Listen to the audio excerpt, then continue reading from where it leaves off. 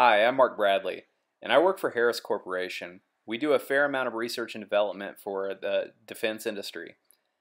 I chose this topic, accounting for research and development, because it's something of personal interest, and it's also something that I think I'm going to have to lead and manage in the future. Thank you for listening. What we'll talk about during this agenda is what is research and development? What are the benefits to the organization? What are the risks involved? What are the strategies companies use to employ R&D? How do the companies account for the strategies and why it's important to accounting? We'll do some case study examples, and then we'll talk about a summary and some lessons learned from the case studies. What is research and development? Research and development refers to the investigative activities a business conducts to improve existing products and procedures to lead to development of new products and procedures. It really is the life engine of American economy. It's what keeps the technology sector going, and it's what keeps businesses selling new products to people. There are many benefits of R&D. R&D can be an indicator to investors that your company is continuing to innovate and develop new products. There are also many ways that investors look at how you invest. One is by doing simple equations, like taking your earnings per share plus your R&D spent and dividing that by the price per share. This is also an indicator. As with every investment, there are financial risks to R&D. R&D is not typically focused on immediate profit. Instead, it's focused on the long-term profitability for a company. The more that the company spends on R&D, the more they risk. So they have to be focused on return on investment. There are several different types of R&D. Not all R&D is scientific breakthroughs. Some is like finding and selling, like oil companies do. And then some is like acquiring technologies. And we'll go through some. Since this is an accounting course, it's important to look at how we account for the different types and different strategies for R&D. One is to figure out how much you're spending on R&D and how much you should spend on R&D. Know that the more you spend on R&D doesn't mean the more successful it will be. And one thing that I found very interesting in doing this research is that the federal government gives you tax credits for R&D as a company. The federal government treats R&D dollars like government grants, allowing for credits of up to 45% depending on the size of the company. They make you take 3 different accounting approaches to do this: an income tax approach, a government grant approach, or a split approach. And we'll go over in the next slide what that means. Now we'll take a look at the different accounting approaches and their impact on the financial statements.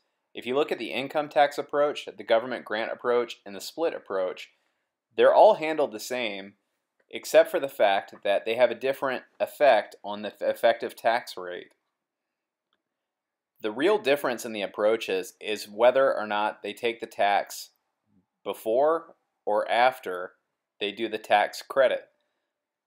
In case 1 and 2, you see the opposite. In case 1, they take the tax benefit after they tax their overall earnings.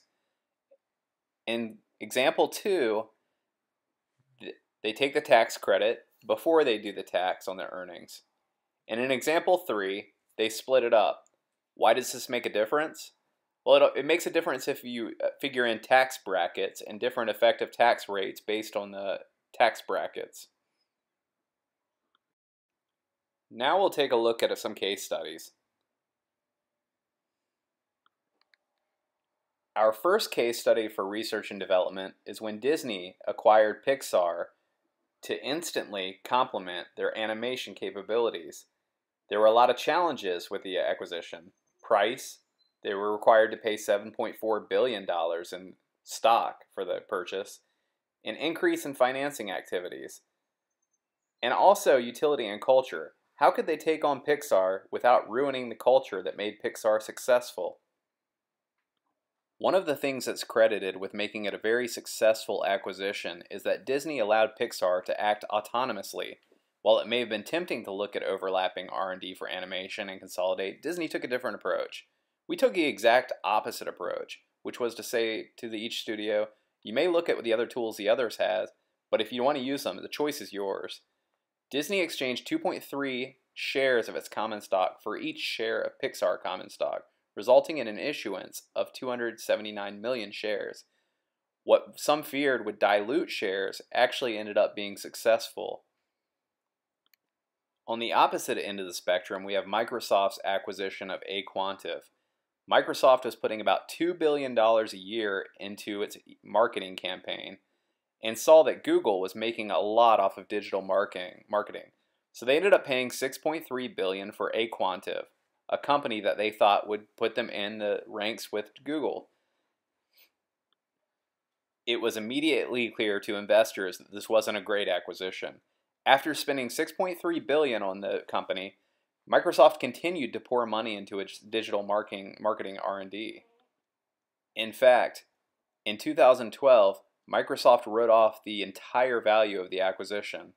You'll notice in the consolidated balance statement below that there's a line called goodwill, impairment. This confirmed to investors that Microsoft had a poor R&D acquisition strategy. Our final example was a successful approach that didn't involve acquisition. In 2002, Novartis AG redesigned its R&D around an architectural approach. First, they built a laboratory in Boston near top-notch medical schools and hospitals. Then they hired the right people. They allowed the people to work autonomously as long as they developed opportunities that met a large medical need and developed biological insight. And then they developed processes that didn't hinder the research, but just helped at a local level support the research staff. By 2008, Novartis had become one of the largest pharmaceutical manufacturers and sellers in the world. To conclude, R&D is not just about the science. It's about the accounting of the science. R&D is exciting. It's the engine that fuels the American economy.